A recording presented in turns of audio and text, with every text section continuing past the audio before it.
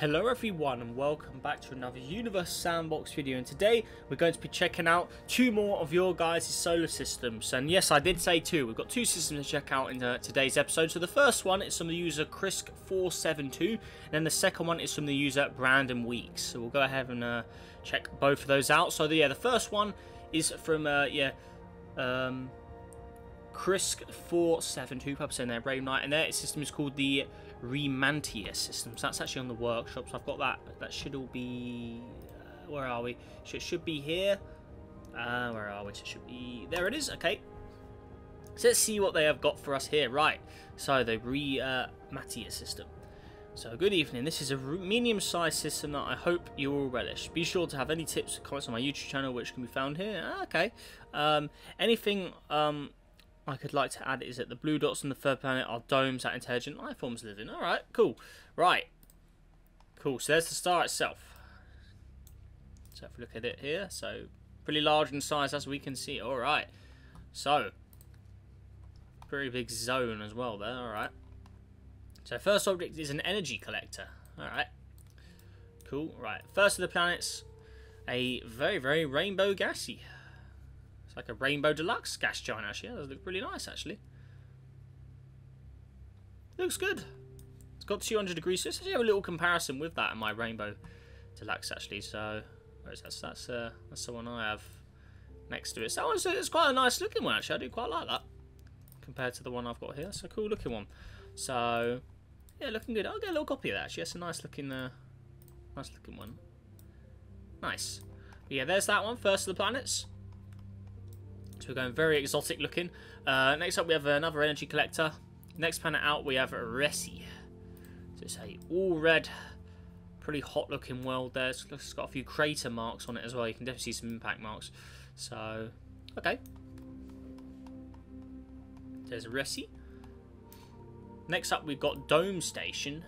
So that's what he was talking about with the blue dots. Those are like little pockets. So they're there where there were civilization. It was a pretty weird looking world as well. Okay. Then it's got some satellites in orbit as well. Okay. Moving on. We have got this one here. Denticity. So this one is a all ocean world with some orange clouds. 187 degrees on it as well. So really hot ocean there. Okay. Next up, we have got Aturi. It's at minus 20 degrees. Pretty Earth-like looking as well. So it is there. Stat-wise, 95 and 0 on life. Okay, interesting. Probably because it's quite cold, I don't know. So there it is. Also got some more satellites around it. Wames Jeb Space Telescope. Also got a small little moon here. It's one of the asteroid moons, and then there's also this moon here. Slightly larger moon, okay. Nice, so there's both of those guys. Next up we've got Monster. So that's a more purpley shaded one, 22 degrees here, so a little warmer than the previous Earth-like one. Two moons on it as well. Okay.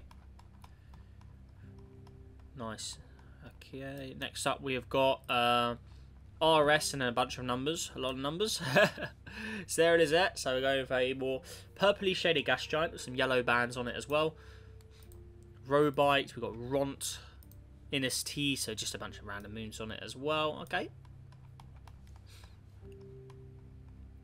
Next up we've got Blue over here. Hey, it's the custom Neptune, look.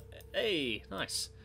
It literally is custom Neptune made by Mad Planet Guy back in the day. That literally is it there. So, pretty cool. Nice. Well, either way, it's very similar if it isn't. I mean, it does look very similar. Maybe it is. Maybe it's looking a little different, actually. I don't know. Looks a little more pale on the blue. But yeah, there's that. We've got Frost and Nastas around here as well. Nice. Very, very nice indeed. Right, next up. We got HIP 24093, and that looks to be the last, or HIP, probably not HIP, but yeah, there it is. So again, a world sitting on the edge of the system here. See how far away we are. Whoa. Semi-major access. What is that in AU? Oh, that's pretty far. That's very far. Right. Remember, the star was quite large. There's a second one as well. Alright. Very nice. So that's very far away. Looking good.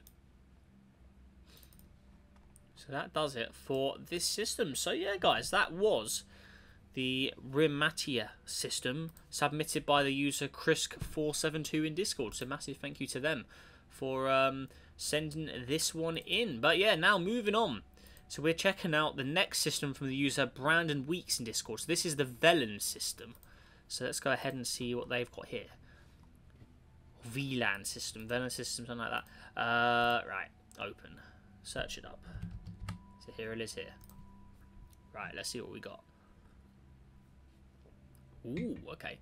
This is a binary star system in the Andromeda galaxy. One of the stars being close to a black dwarf star. VLAN is the main star with 3 planets orbiting it, and the only habitable one having its oceans made of liquid bromine. Okay, one of the Infinity Stones, the Power Stone, orbits VLAN. There is only one gas giant in this binary, but it doesn't have anything special with it. Helena, the other star of the binary, has 2 planets that can sustain life. One is the second planet and has colonized its moon. The other has its oceans made of lava, which those creatures survive on. Recently, the lava creatures made a powerful device, powerful lasers, powerful enough to destroy a whole planet, and the reason they know this is because they tested it on one of the non-living planets and have done lots of destruction to it. I hope you like this short and intermediate sized system. Right. Interesting. So there is a star. Says this? Says VLAN, okay. And we got planet Onyx in orbit there. So is this the black dwarf he's referring to? Because obviously it still has a bit of temperature to it. And then there's Rasil over here. It's pretty dangerous looking there. Okay. Then we've got Lunax over here. That's a very nice looking gas giant. Do like that. Let's have a better look at it. I really like. Yeah, I like it. I'll get a little copy of that for the collection. Why not? Then there's Onia over here. Okay. Got a few fragment particles as well. Look, you can see them. If you look carefully, they are there. See them all there. Okay. Right, and then moving over here. So Power Stone. So what is this thing? So this is... well, it's purple. And there's in the dark, but it's okay. And then over here, so we've got Helena. So this is the normal looking star. Okay. So that one over there probably is the black dwarf he was referring to. We've got more 2 over here. Got a bit of a glitch line on it there, it's a bit weird. Alright. Next up we got okay, so we got Carmedi. So that's a nice Earth-like, well, I'd say Earth-like world. Doesn't look visually wise, but yeah, habitable wise, yeah, it's got some stats to it. And then we also have this moon here. It looks quite similar to the parent planet as well, so it's both of those guys. And then we have Ovidia. What has happened? Whoa! Oh, so is this the world they were saying about being tested on? Or oh wow, okay, play. Woohoo! So are those going to crash into it, or they are dangerously close? They're hovering just what, a few miles up. I mean, look, they're right on top of it. Look at this. That's a bit wacky, isn't it? Oh my god. Oh, there's been a collision as well between the two. That's not... oh.